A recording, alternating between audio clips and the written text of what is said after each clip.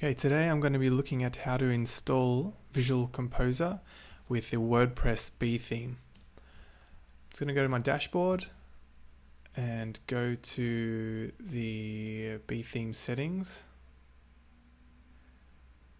which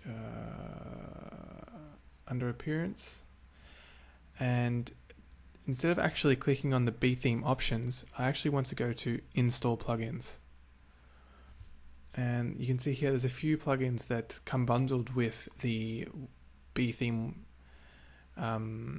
theme, but it doesn't automatically put these into the plugins section. So if I went to the plugins section here, you're not going to see these plugins here, which is why this is a little bit of a difficult one to figure out. So yeah, go to Install Appearance, Install Plugins.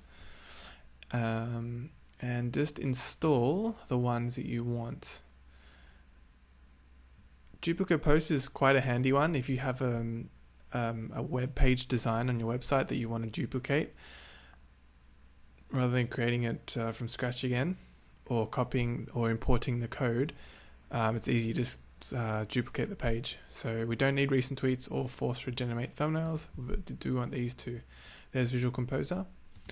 Let's install them, and once they're installed, they're actually going to go into the plugin section. So once we install them here, we're going to go to our plugins section, and we can see they've actually populated with our plugins. So we're going to just select those two that we just added and bulk activate.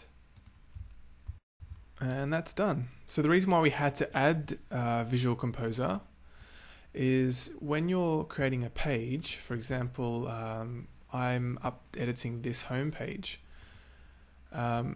Without Visual Composer, you won't actually be able to create all the different sections here.